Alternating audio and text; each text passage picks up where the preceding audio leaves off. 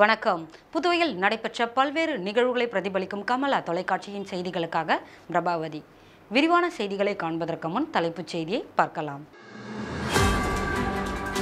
கடந்த ஆட்சியில் கைவிடப்பட்ட திட்டங்களை செயல்படுத்தி வருகிறோம். வாக்குறுதி கொடுத்த அனைத்து திட்டங்களையும் நிறைவேற்றப்படும் என்று முதலமைச்சர் ரங்கசாமி உறுதி.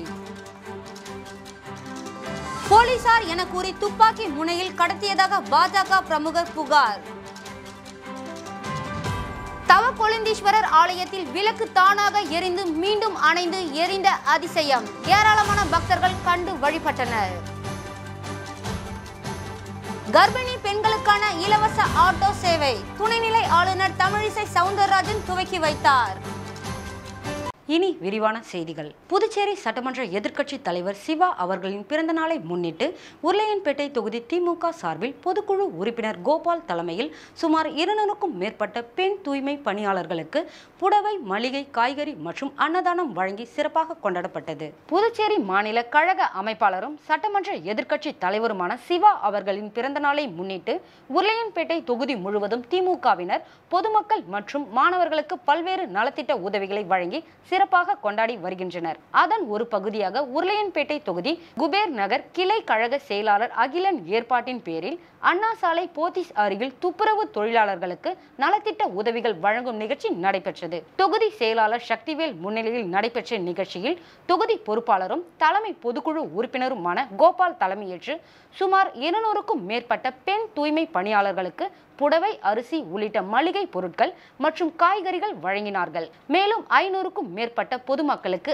அசைவ உணவு வழங்கப்பட்டது. இந்நிகழ்ச்சியில் கழக துணை அமைப்பாளர் தைரியநாதன், பொதுக்குழு உறுப்பினர் கோபாலகிருஷ்ணன், தொகுதி செயலாளர் தியாகராஜன், அவை தலைவர் ஆதி நாராயணன், தொகுதி துணை செயலாளர் முருகன், பொருளாளர் சசிகுமார், மாநில மாணவர் அணி துணை அமைப்பாளர் ரெமி எட்வின், தொண்டரணி துணை அமைப்பாளர் வீரையன் மற்றும் தொகுதி கழக நிர்வாகிகள், கிளை கழக நிர்வாகிகள், நிகழ்ச்சிக்கான ஏற்பாட்டினை சேட்டு என்கின்ற வேல்முருகன், சரவணன், சதீஷ்குமார், விக்கி, ஜெய் மற்றும் கழக நிர்வாகிகள் ஏராளமானோர் கலந்து கொண்டனர்.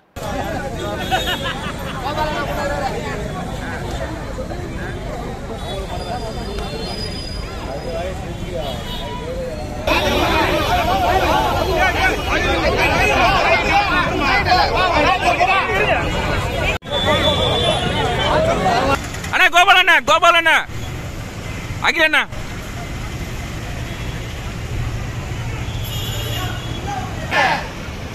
அண்ணா இங்க பாருங்கண்ணா, அண்ணா அகிலண்ணா இங்க பாருங்க, எல்லாம் இங்க பாருங்க, இங்க பாருங்க.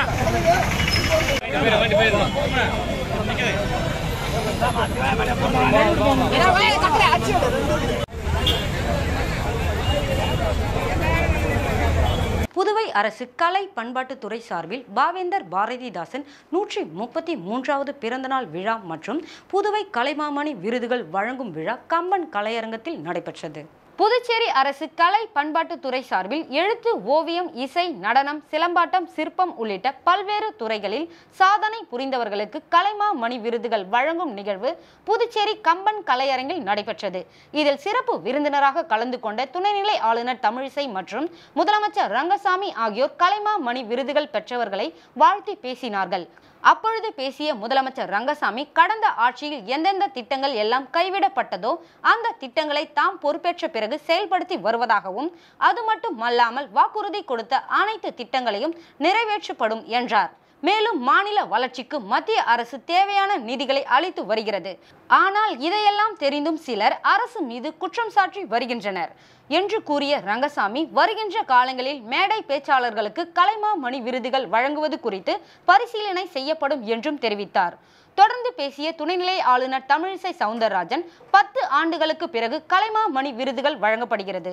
அதாவது விருதுகள் வழங்காமல் காலம் கடத்தியவர்கள் தற்பொழுது கால தாமதமாக விருதுகள் வழங்கப்படுவதாக கூறுகிறார்கள். தமிழ்தாய் வாழ்த்து பாடலை வைத்து அரசியல் செய்து வரும் வேளையில் பாவேந்தர் பாரதிதாசன் எழுதிய பாடலையே தமிழ்தாய் வாழ்த்தாக புதுச்சேரியில் பாடுவது நமக்கெல்லாம் பெருமை சேர்ப்பது என்றும் குறிப்பிட்டார். புதுச்சேரியை பெஸ்டாக மாற்ற வேண்டும் என்பதுதான் பிரதமர் மோடியின் கனவு. ஆனால் நாங்கள் ஃபாஸ்ட் புதுச்சேரி புதுச்சேரியாக மாற்றி வருகிறோம். இதற்கு புதுச்சேரி அரசுக்கு எனது ஒத்துழைப்பு எப்பொழுதும் இருக்கும் என்றும் தெரிவித்தார்.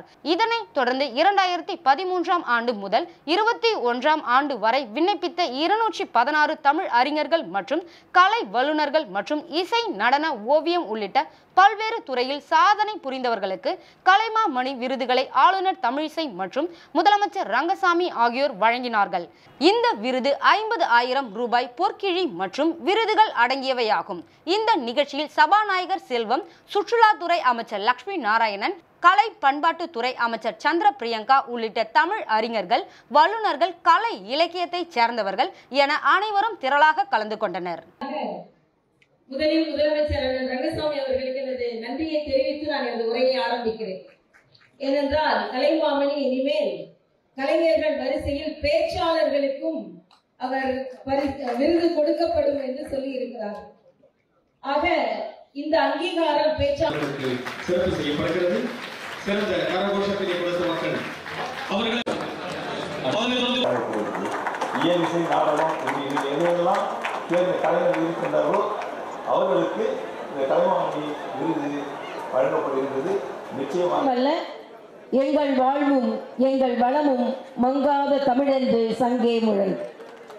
இந்த பாடல்தான் எனது அழைப்பு ஒலியாக ஏறக்குறைய 10 ஆண்டுகள் எனது தொலைபேசியில் இருக்கு. புதுச்சேரி கர்ப்பிணி பெண்களுக்கான இலவச ஆட்டோ சேவை துணைநிலை ஆளுநர் தமிழிசை சவுந்தரராஜன் துவக்கி வைத்தார். புதுச்சேரி கேரிங் ஆம்ஸ் அறக்கட்டளை புதுச்சேரியில் உள்ள ஏழை எளிய மக்களுக்கு பல்வேறு நலத்திட்ட உதவிகளை வழங்கி வருகின்றது. இதன் ஒரு பகுதியாக புதுச்சேரியில் உள்ள கர்ப்பிணி பெண்களுக்கான இலவச ஆட்டோ சேவையை தொடங்கியுள்ளது. இதற்கான தொடக்க நிகழ்ச்சி துணைநிலை ஆளுநர் மாளிகை எதிரே நடைபெற்றது. இதில் கலந்து கொண்ட துணைநிலை ஆளுநர் தமிழிசை ஆட்டோவை கொடியசைத்து துவக்கி வைத்தார். இந்நிகழ்ச்சியில் சபாநாயகர் செல்வம் மற்றும் கேரிங் ஆம்ஸ் அறக்கட்டளை நிறுவனர் உள்ளிட்ட பலர் திரளாக கலந்து கொண்டனர். புதுச்சேரியில் உள்ள கர்ப்பிணி பெண்கள் யார் வேண்டுமானாலும் புதுச்சேரியில் உள்ள ஆட்டோவை தொடர்பு கொண்டால் இலவசமாக பயணம் செய்யலாம். அதற்கான கட்டணத்தை ஆட்டோ ஓட்டுநர்களுக்கு கேரிங் ஆம்ஸ் அறக்கட்டளை வழங்கும் என்பது குறிப்பிடத்தக்கது.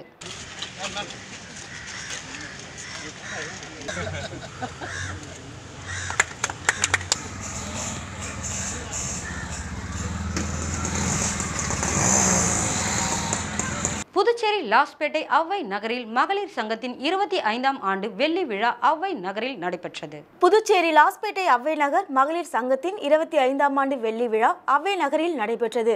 இந்நிகழ்வில் புதுச்சேரி முதல்வர் ரங்கசாமி சிறப்பு விருந்தினராக கலந்து கொண்டு உரையாற்றினார். முன்னதாக விழாவில் மகளிர் சங்கத்தின் சக்தி மலர் 12 நூலை முதல்வர் வெளியிட புதுச்சேரி மகளிர் பேரவைத் தலைவர் ரெஜினா பேகம் பெற்றுக்கொண்டார். அவ்வை நகர் மகளிர் சங்க நிறுவனரும் காப்பலரும் ஆகிய திருமதி லட்சுமி விஸ்வநாதன் வாழ்த்துரை வழங்கினார். முன்னதாக விழாவில் மகளிர் சங்கத்தின் சக்தி மலர் 12 நூலை முதல்வர் வெளியிட புதுச்சேரி மகளிர் பேரவைத் தலைவர் ரெஜினா பேகம் பெற்றுக்கொண்டார். அவ்வை நகர் மகளிர் சங்க நிறுவனரும் காப்பாளரும் ஆகிய திருமதி லட்சுமி விஸ்வநாதன் வாழ்த்துரை வழங்கினார். சங்க ஒருங்கிணைப்பாளர் உமாசேகர் மற்றும் பார்வதி சார்பில் லட்சுமி விஸ்வநாதனுக்கு பாராட்டுதல் வழங்கப்பட்டது. புதுச்சேரியின் பிற பகுதியில் உள்ள மகளிர் சங்க பிரதிநிதிகள் இவ்விழாவில் பங்கேற்றனர். மாணவ மாணவியர் பங்கேற்ற கலை நிகழ்ச்சிகள் விழா தொடக்கத்தில் நடைபெற்றன. சங்க தலைவி பார்வதி தேவநாராயணன் அனைவரையும் வரவேற்றார். செயலர் பங்கராம்மாள் ஆண்டறிக்கை வாசித்தார். சங்க இணை செயலாளர் உமா பார்வதி மாதவன் நன்றியுரை கூறினார். விழாவிற்கான ஏற்பாடுகளை லலிதா செல்வராஜ், தமிழரசி, தீபா, சார்லெட் மற்றும் செயலவை உறுப்பினர்கள் சிறப்பாக செய்திருந்தனர்.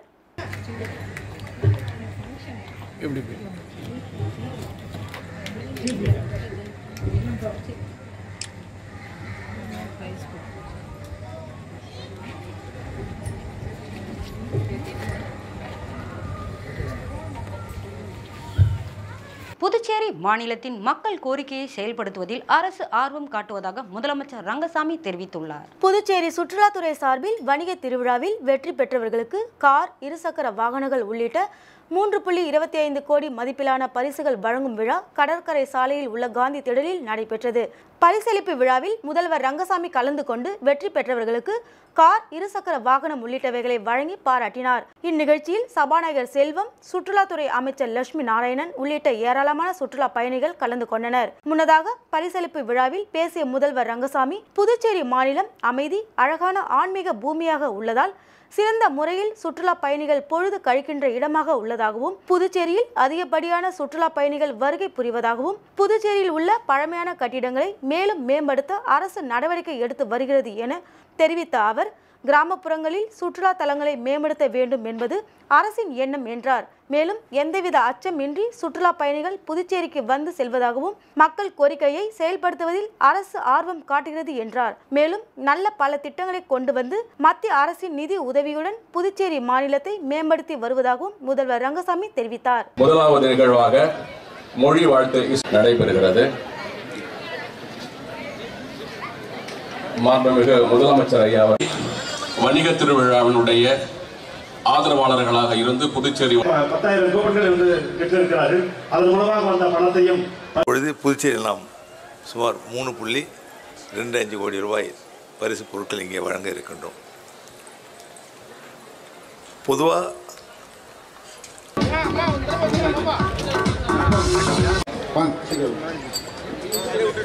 பாக்யரத்னா தினேஷ்குமார் இல்ல ராதிகா வாங்க வாங்க அவங்க வந்து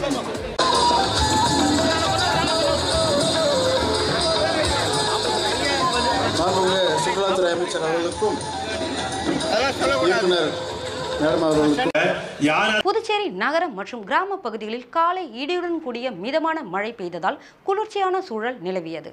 தென்னிந்திய பகுதிகளின் மேல் வளிமண்டலத்தின் கீழ் அடுக்குகளில் கிழக்கு திசை காற்றும் மேற்கு திசை காற்றும் சந்திக்கும் பகுதி நிலவுவதால் தமிழகம் புதுச்சேரி மற்றும் காரைக்கால் பகுதிகளில் அநேக இடங்களில் இடி மின்னலுடன் கூடிய லேசானது முதல் மிதமான மழை பெய்யக்கூடும் என சென்னை வானிலை ஆய்வு மையம் தகவல் தெரிவித்துள்ளது. இந்த நிலையில் புதுச்சேரி கடற்கரை, உப்பளம், ராஜ்பவன், முத்தியால்பேட்டை உள்ளிட்ட அனைத்து நகர பகுதிகளிலும் அதேபோல் சோம்பட்டு, திருக்கனூர், மதகடிப்பட்டு, கன்னியகோவில், காலப்பட்டு, சேதராப்பட்டு உள்ளிட்ட அனைத்து கிராம பகுதிகளிலும் இன்று காலை இடியுடன் மிதமான மழை பெய்தது. மேலும் புதுச்சேரியில் சமீப நாட்களாக கோடை வெயில் சுட்டெரித்து வந்த நிலையில் கடந்த வாரத்தில் சில நாட்களில் காலை நேரத்தில் மட்டும் மழை பெய்து வருவதால் புதுச்சேரியில் குளிர்ச்சியான சூழல் நிலவுகிறது. போலீசார் என்று கூறி துப்பாக்கி முனையில் கடத்தியதாக பாஜக பிரமுகர் புதுச்சேரி டிஜிபியிடம் சிசிடிவி ஆதாரத்துடன் பரபரப்பு புகாரை ஏற்க மறுத்து குற்றவாளிக்கு ஆதரவாக போலீசார் செயல்படுவதாக குற்றச்சாட்டு. முத்தியால்பேட்டையை சேர்ந்தவர் பாஜக பிரமுகர் டெல்லி பாபு. இவருக்கும் சென்னையை சேர்ந்த மலர்வாணி என்பவருக்கும் திருமணமாகி கருத்து வேறுபாடு காரணமாக 2 பேரும் புதுச்சேரி நீதிமன்றத்தில் விவாகரத்து வழக்கு நடைபெற்று வருகிறது. இந்த நிலையில் அம்மாவுடன் தங்கியுள்ள 22 வயதான மகன் சென்னையில் உள்ள கல்லூரியில் படித்து வருகிறார். இவர் படிக்கும் கல்லூரியில் தன்னுடன் படிக்கும் மாற்று சாதி பெண்ணை காதலித்து இருவரும் திருமணம் செய்து கொண்டனர்.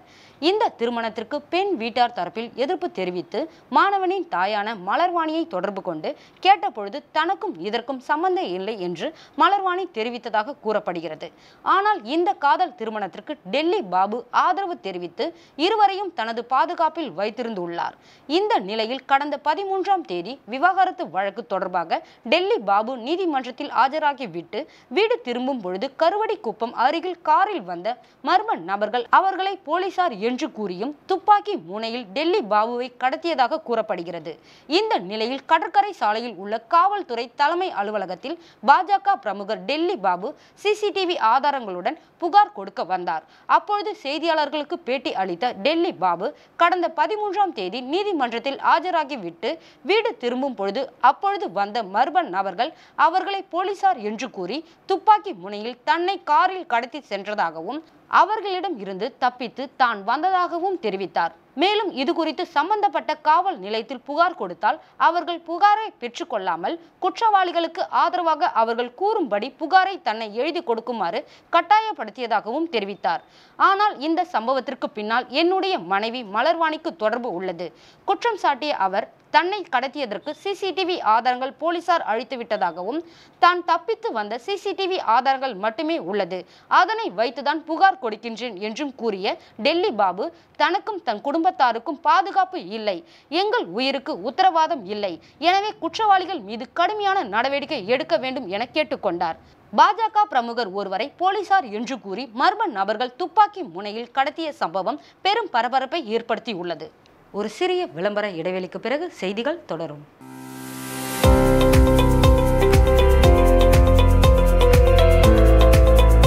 டாக்டர் ஆக வேண்டும் என்ற லட்சியம் உடையவரா நீங்கள்? நீட் எக்ஸாம் எழுதியும் நீங்க எதிர்பார்த்த ரிசல்ட் கிடைக்கலையேன்னு உங்களுக்கு கவலையா? கவலையை விடுங்க. நீட் மற்றும் ஜேஇ எக்ஸாமில் சாதனை புரிய உங்களை நாங்கள் தயார் செய்கிறோம். எங்கள் ப்ரொஃபசர்ஸ் அச்சீவ் அகாடமியில் பயிற்சி பெற்ற மாணவர்கள் கடந்த 5 ஆண்டுகளில் 50க்கும் மேற்பட்டோர் புகழ்பெற்ற மருத்துவமனைகளில் மருத்துவம் பயின்று வருகின்றனர். இந்த ப்ரொஃபசர்ஸ் அச்சீவ் நீட் அகாடமியில் ஸோ டெய்லி டெஸ்ட்லாம் கண்டக்ட் பண்ணுவாங்க. ஸோ அப்பப்போ டவுட்ஸ்லாம் கிளியர் பண்ணுற மாதிரி இருக்கும். வீக்லி டெஸ்ட்டும் கண்டக்ட் பண்ணுவாங்க. ஸோ ரொம்ப ஹெல்ப்ஃபுல்லாக இருக்கும். Well established classrooms and study materials prepared by experts. Classes taken by eminent professors. We ensure 100% safety for the students. பொதுவாகவே அகாடமிக் சென்டரில் ஒரு சில டீச்சர்ஸ் என்கரேஜ் பண்ணுவாங்க, ஒரு சில டீச்சர்ஸ் டிஸ்கரேஜ் பண்ணுவாங்க. ஆனால் ப்ரொஃபசர் அச்சீவ் அகாடமியில் எல்லாருமே என்கரேஜ் தாங்க பண்ணுவாங்க, யாரையுமே டிஸ்கரேஜ் பண்ண மாட்டாங்க. NEET and JEE crash courses admission going on. Professors Achieve Academy, right place for real talents. வாருங்கள், புதியதொரு எதிர்காலம் நம் கையில். Number 58/2 Kudapakkam main road, Villianur, Puducherry. உலகத்தரம் வாய்ந்த செமி ஆனியான் சானிட்டரி நாப்கினுக்கு மாறிக்கொள்ளுங்கள். ஒரே நாப்கின் போதும், ஒரு நாள் முழுவதுக்கும் 5 டெக்னாலஜி இருக்கு. உலகத்தரம் வாய்ந்த ஆர்கானிக் செமி ஆனியன் நாப்கின், இந்தியாவில் முதல் முறையாக 8-in-1 ஆனியன் பேட்ஸ். சுதந்திரமா ஆனந்தமா நம்மளோட பீரியட்ஸை கொண்டாடலாம் ஃபெமி இருந்தால். அப்படி என்ன ஸ்பெஷல் ஃபெமியில்? துணியிலிருந்து சானிட்டரி நாப்கினுக்கு நம்மளை மாற்றிட்டாங்க. சானிட்டரி நாப்கின்லேருந்து ஹைஜீன் குவாலிட்டிக்கு இப்போ மாறிட்டு இருக்கிறோம். நிறைய பெண்கள் மாறிக்கிட்டே இருக்கிறோம். என்ன காரணம்? ஆர்கானிக் மற்றும் இன்ஃப்ராரெட் ஸ்ட்ரிப் கொண்டது. பெண்களே, இது மாற்றத்திற்கான நேரம். மாற்றிக்கொள்ளுங்கள். Semi onion sanitary நாப்கினுக்கு மாறிக்கொள்ளுங்கள். நீங்கள் எங்கிருந்தாலும் செமி ஆனியன் சானிட்டரி நாப்கினை ஆர்டர் செய்து இருந்த இடத்திலிருந்தே பெற்றுக்கொள்ளலாம். Semi health கேரின் onion bad, Nanda traders, super stockist dealer, number 1/36 Nagarathna இல்லம், main road, Lawspet, Puducherry. Contact 8428065656 and 8489365656. செய்திகள் தொடர்கின்றன. வில்லியனூர் அருள்மிகு ஸ்ரீ முத்தாள வாழி மாரியம்மன் ஆலயத்தில் யாதவ மரபினர் சார்பில் மயிலாட்டம், வான வேடிக்கை, மின் அலங்காரத்துடன் சுவாமி வீதி உலா பிரம்மாண்டமாக நடைபெற்றது.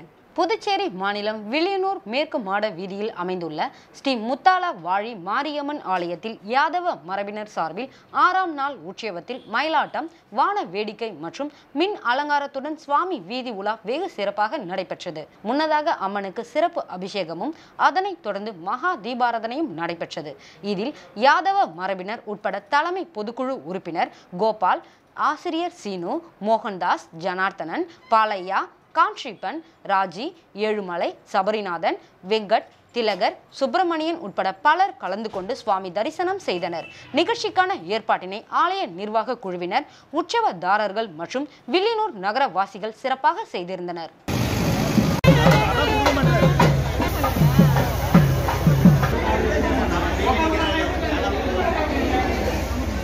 வில்லியனூர் மூர்த்தி நகர், ஒதியம்பட்டு சித்தர் கோவில், அம்பேத்கர் நகர் பகுதியில் சட்டமன்ற உறுப்பினர் சிவா அவர்களின் பிறந்த நாளை முன்னிட்டு அன்னதானம் வழங்கப்பட்டது. புதுச்சேரி வில்லியனூர் தொகுதி சட்டமன்ற உறுப்பினரும் எதிர்க்கட்சி தலைவருமான சிவா அவர்களின் பிறந்த நாளை முன்னிட்டு வில்லியனூர் தொகுதி மூர்த்தி நகர் பகுதியில் கிளை செயலாளர் கூட்டுறவு பால் உற்பத்தி சங்க தலைவர் காளிதாசன் தலைமையில் தொகுதி செயலாளர் மணி முன்னிலையில் பிறந்தநாள் விழா கேக் வெட்டி கொண்டாடப்பட்டது. இதில் சிறப்பு அழைப்பாளராக ஆசிரியர் சீனு மோகன்தாஸ் கலந்து கொண்டார். இதில் 100க்கும் மேற்பட்ட ஏழை எளிய மக்களுக்கு அன்னதானம் வழங்கப்பட்டது. இதேபோல் ஒதியம்பட்டு வண்ணார பரதேசி ஆலயத்தில் கிளை செயலாளர் மூர்த்தி என்கின்ற முருகையன் தலைமையில் சட்டமன்ற உறுப்பினர் சிவா அவர்களின் பிறந்த நாளை முன்னிட்டு ஆலயத்தில் சிறப்பு அபிஷேகம் மற்றும் அன்னதானம் வழங்கப்பட்டது. தொடர்ந்து அம்பேத்கர் நகர், பெரியபேட், SS நகர் ஆகிய பகுதிகளில் ஏழை எளிய மக்களுக்கு அன்னதானம் வழங்கப்பட்டது. இந்நிகழ்ச்சியில் திராவிட முன்னேற்ற கழக தலைமை பொதுக்குழு உறுப்பினர்கள் ராமசாமி, செல்வநாதன், நிர்வாகிகள் கந்தசாமி, மனோ, சுப்பையா, சத்தியமூர்த்தி, அருள், ஐயனார், சர்மா, மாதவன் உள்ளிட்ட ஏராளமான நிர்வாகிகள் பலர் கலந்து கொண்டனர். புதுச்சேரி அஜித் தலைமை ரசிகர் மன்றம் சார்பில் அவரது பிறந்த நாளை முன்னிட்டு சுமார் 500க்கும் மேற்பட்டவர்களுக்கு அன்னதானம் வழங்கப்பட்டது. மே 1 அஜித் குமாரின் பிறந்த நாளை முன்னிட்டு புதுச்சேரி ஃப்ரெண்ட்ஸ் சிட்டி ரசிகர் மன்றம் சார்பில் ஆண்டுதோறும் பல நலத்திட்ட உதவிகள் வழங்கப்பட்டு வருகிறது. அதன்படி இரத்த தானம், கண் தானம், அன்னதானம், கல்வி உபகரணங்கள் வழங்குதல் உள்ளிட்ட பல்வேறு நலத்திட்ட உதவிகளை அவர்கள் செய்து வருகின்றனர். நாளை அஜித் குமாரின் பிறந்த நாளான 52வது பிறந்த நாளை கொண்டாட தலைமை ரசிகர் மன்றம் சார்பில் பல்வேறு ஏற்பாடுகள் செய்யப்பட்டுள்ள நிலையில் முதல் கட்டமாக இன்று அன்னதானம் வழங்கப்பட்டது. கடலூர் சாலை அந்தோனியர் கோவில் எதிரில் நடைபெற்ற அன்னதானம் வழங்கும் நிகழ்ச்சியில் சுமார் 500க்கும் மேற்பட்ட பொதுமக்களுக்கு அஜித் தலைமை ரசிகர் மன்றம் சார்பில் அன்னதானம் வழங்கப்பட்டது. இதில் அஜித் ரசிகர் மன்றத்தை சேர்ந்த ஏராளமான ரசிகர்கள் கலந்து கொண்டனர். இது குறித்து மன்ற நிர்வாகி கூறும் பொழுது, அஜித் நடித்துள்ள புதிய படத்தின் தலைப்பு நாளை வெளியிடப்படுகிறது. இதையும் கொண்டாட ரசிகர் மன்றம் சார்பில் பல கட்ட ஏற்பாடுகளை செய்து வருவதாகவும் தெரிவித்தார். புதுச்சேரி திமுக மாநில அமைப்பாளரும் சட்டமன்ற எதிர்க்கட்சி தலைவருமான சிவா அவர்களின் பிறந்த நாளை முன்னிட்டு பொதுமக்களுக்கு அன்னதானம் வழங்கப்பட்டது. புதுச்சேரி திமுக மாநில அமைப்பாளரும் சட்டமன்ற எதிர்க்கட்சி தலைவருமான சிவா அவர்களின் பிறந்த நாளை முன்னிட்டு தலைமை பொதுக்குழு உறுப்பினரும் நெல்லித்தோப்பு தொகுதி பொறுப்பாளருமான கார்த்திகேயன் அவர்களின் ஏற்பாட்டில் தொகுதி முழுவதும் காலை 9 மணி அளவில் கீர்த்தி மஹாலில் துப்புரவு பணியாளர்களுக்கு நலத்திட்ட உதவியும், 10 மணி அளவில் காரமணி குப்பம் பகுதியில் நலத்திட்ட உதவியும், 11 மணி அளவில் பெரியார் நகர் மற்றும் 11:30 மணி அளவில் வினோபா வீதி சந்திப்பிலும் பொதுமக்களுக்கு அன்னதானம் வழங்கப்பட்டது. அதனைத் தொடர்ந்து நண்பகல் 12 மணி அளவில் மேரி பின்புறம் பகுதியில் நலத்திட்ட உதவியும் அன்னதானமும் வழங்கப்பட்டது. அதிமுக இடைக்கால பொதுச் செயலாளர் எடப்பாடி பழனிசாமி அவர்களின் பிறந்தநாள் விழாவை கொண்டாடுவதை முன்னிட்டு புதுச்சேரி அதிமுக மாநில துணை செயலாளர் வையாபுரி தலைமையில் ஆலோசனை கூட்டம் நடைபெற்றது. வருகின்ற மே 12ஆம் தேதி அதிமுக பொதுச் செயலாளரும் சட்டமன்ற எதிர்க்கட்சி தலைவருமான எடப்பாடி பழனிசாமி அவர்களின் பிறந்த நாளை முன்னிட்டு தமிழகம் மற்றும் புதுச்சேரியில் பல்வேறு பகுதிகளில் ஏழை எளிய மக்களுக்கு இலவச நலத்திட்ட உதவிகள் வழங்கப்படுகின்றன. இதனைத் தொடர்ந்து புதுச்சேரி முத்தியால்பேட்டை பகுதியில் உள்ள அதிமுக அலுவலகத்தில் அதிமுக முன்னாள் சட்டமன்ற உறுப்பினரும் அதிமுக மாநில துணை செயலாளருமான வையாபுரி மணிகண்டன் தலைமையில் ஆலோசனை கூட்டம் நடைபெற்றது. இந்த ஆலோசனை கூட்டத்தில் பிறந்தநாள் விழாவை முன்னிட்டு மாநில கழகம் சார்பில் கொடியேற்றி இனிப்புகள் வழங்கியும், தொகுதியில் உள்ள ஏழை எளிய மாணவர்களுக்கு இலவச புத்தகங்களும், தாய்மார்களுக்கு இலவச சேலை வழங்குவதும், மேலும் பொதுச் செயலாளர் அவர்களின் பிறந்த நாள் அன்று பிறக்கும் குழந்தைகளுக்கு தங்க மோதிரம் அணிவிப்பதும் என பல்வேறு இலவச நலத்திட்ட உதவிகள் வழங்குவது குறித்து ஆலோசனை கூட்டம் நடைபெற்றது. இதில் அதிமுக நிர்வாகிகள் பலர் கலந்து கொண்டனர். புதுச்சேரியில் அரசு பணியில் உள்ள பெண்களுக்கு 2 மணி நேர தளர்வு அளித்த விவகாரத்தில் மக்களிடம் பிரிவினையை ஏற்படுத்தும் விவாதத்தில் பேசும் திமுக மற்றும் காங்கிரஸ் கட்சியின் மீது தேசிய பாதுகாப்பு சட்டத்தின் கீழ் நடவடிக்கை எடுக்க வேண்டும் என அதிமுக மாநில செயலாளர் அன்பழகன் வலியுறுத்தியுள்ளார். புதுச்சேரி அதிமுக மாநில செயலாளர் அன்பழகன் அக்கட்சியின் அலுவலகத்தில் இன்று செய்தியாளர்களை சந்தித்தார். அப்பொழுது பேசிய அவர், காரைக்காலில் உள்ள நல்லாம்பள்ளி ஏரியை ஆழப்படுத்த அந்த மண்ணை எடுத்து ரயில்வே பணிக்கு பயன்படுத்தும் திட்டத்தை முதலமைச்சர் கொண்டு வந்தார். அந்த திட்டத்தில் தற்பொழுது பல கோடி ரூபாய் ஊழல் நடைபெற்று வருகிறது. அந்த இடத்தில் 30 இருந்து 40 அடி வரை பெரிய ஜேசிபி இயந்திரங்கள் மூலம் மண்ணை நோண்டி வருகின்றனர். இதனால் ஆற்று மணல் கிடைக்கிறது. ஆற்று மணலின் விலை 3 யூனிட் 17,000 ரூபாய் தற்பொழுது உள்ளது. அதை பெர்மிட் என்ற முறையில் வெறும் 1000 ரூபாய்க்கு கொடுக்கின்றனர். இதில் மிகப்பெரிய கொள்ளை நடைபெற்று வருகிறது. இதனால் விவசாய நிலங்கள் பாதிக்கக்கூடிய ஒரு அபாயகரமான சூழல் ஏற்பட்டுள்ளது. இந்த விவகாரத்தில் முதலமைச்சர் மற்றும் பொதுப்பணித்துறை அமைச்சர்கள் ஆகியோர் மண் வாரப்படுவது தொடர்பாக உரிய விசாரணை நடத்தி மண் எடுப்பதை உடனடியாக ரத்து செய்ய வேண்டும் என்றார்.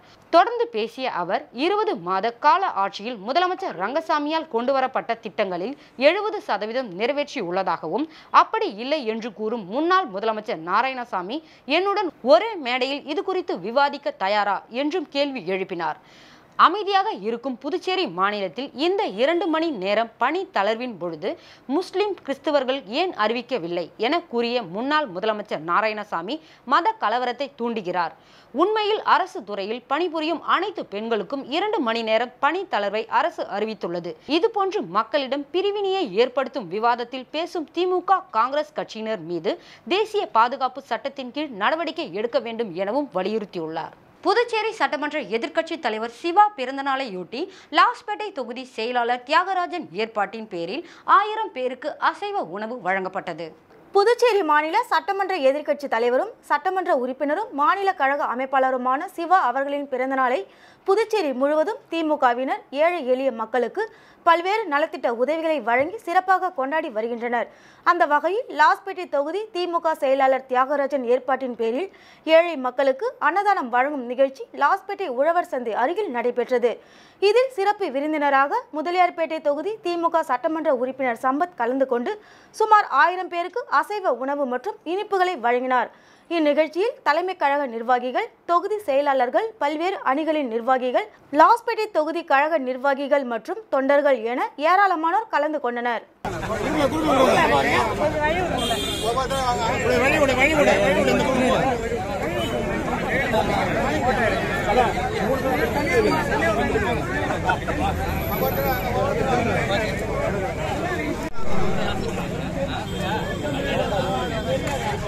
அனைத்து இந்திய இளைஞர் பெருமன்றத்தின் பாகூர் தொகுதியின் 5வது மாநாடு பாகூர் தனியார் திருமண மண்டபத்தில் நடைபெற்றது. புதுச்சேரி பாகூர் தொகுதியில் இளைஞர் மாநாட்டிற்கு தொகுதி தலைவர் அருள் தலைமை தாங்கினார். மணி, ஹரிஷ் மோகன் முன்னிலையில் மாநாட்டின் கொடி ஏற்றப்பட்டது. சிறப்பு அழைப்பாளர்களாக மாநில துணைத் தலைவர் வழக்கறிஞர் ரவிச்சந்திரன், மாநில செயலாளர் அந்தோணி, தொகுதி செயலாளர் வசந்தகுமார், வாழ்த்துறைகள் பொறுப்பாளர் நாராயணன், தசரதா பெருமாள், நிர்வாக குழு அமுதா மற்றும் தோழர்கள், இளைஞர்கள் இந்த மாநாட்டில் கலந்து கொண்டனர். இந்த மாநாட்டின் 10,000க்கும் மேற்பட்ட அரசு துறை காலி பணியிடங்களை நிரப்ப கோரியும் கிராமப்புற கல்லூரியை உருவாக்கி மாணவர்களுக்கு பயன்பெறும் வகையில் நடவடிக்கை எடுக்கவும், தனியார் நிறுவனத்தின் உள்ளூர் இளைஞர்களுக்கு வேலைவாய்ப்பு வழங்கிடவும், இளைஞர்களை பாதிக்கக்கூடிய கஞ்சா மற்றும் போதை மருந்துகளை தடுத்து நிறுத்திடவும், பாகூரில் உள்ள தொழிற்பயிற்சி நிலையத்தில் ITI தரம் உயர்த்தி கணினி மற்றும் டெனாகிராஃப் போன்ற பயிற்சிகள் தொடங்கிடவும், கட்டி முடிக்கப்பட்ட கிடப்பில் உள்ள விளையாட்டு அரங்கத்தை திறந்து இளைஞர்களுக்கு விளையாட பயிற்சி அளித்திடவும், அரசு மற்றும் தனியார் நிறுவனங்களில் சமூக நீதி அடிப்படையில் இடஒதுக்கீடு, படித்த வேலையற்ற பட்டதாரி இளைஞர்களுக்கு கேரள அரசை போன்ற 10,000 ரூபாய் மாதம் உதவித்தொகை வழங்கிடவும், பல ஆண்டுகளாக படித்த இளைஞர்களுக்கு வேலை கிடைக்காத பட்சத்தில் வயது வரம்பு 10 ஆண்டுகள் குறைத்திடவும், பாகூர் பெண்களுக்கென்று தனியாக தொழிற்பயிற்சி நிலையத்தை கொண்டு வர வேண்டும் என்ற பல அம்ச கோரிக்கைகளை இந்த கூட்டத்தில் பேசப்பட்டன.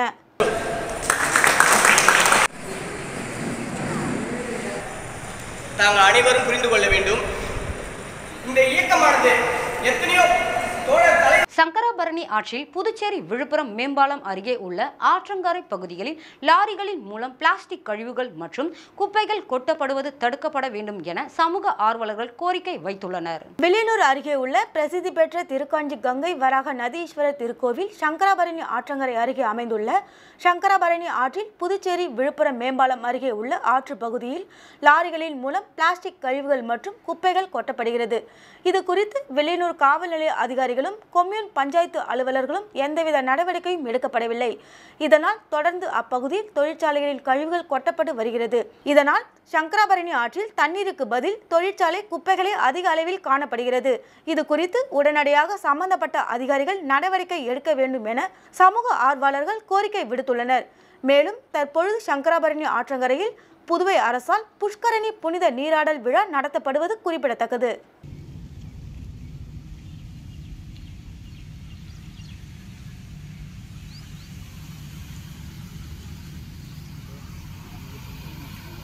வானூர் கிராமத்தில் அமைந்துள்ள அருள்மிகு தவக்கொழுந்தீஸ்வரர் ஆலயத்தில் விளக்கு தானாக எரிந்து மீண்டும் அணைந்து எரிந்த அதிசய நிகழ்வினை ஏராளமானோர் கண்டு வழிபட்டனர். விழுப்புரம் மாவட்டம் வானூர் வட்டம் வானூர் கிராமத்தில் அருள் பாலிக்கும் அருள் தரும் அறம் வளர்த்த நாயகி அம்மை உடன் அமர் அருள்மிகு தவக்கொழுந்தீஸ்வரர் ஆலயத்தில் அம்பாள் கருவறையில் விளக்கு தானாக எரிந்து மீண்டும் அணைந்து எரிந்தது.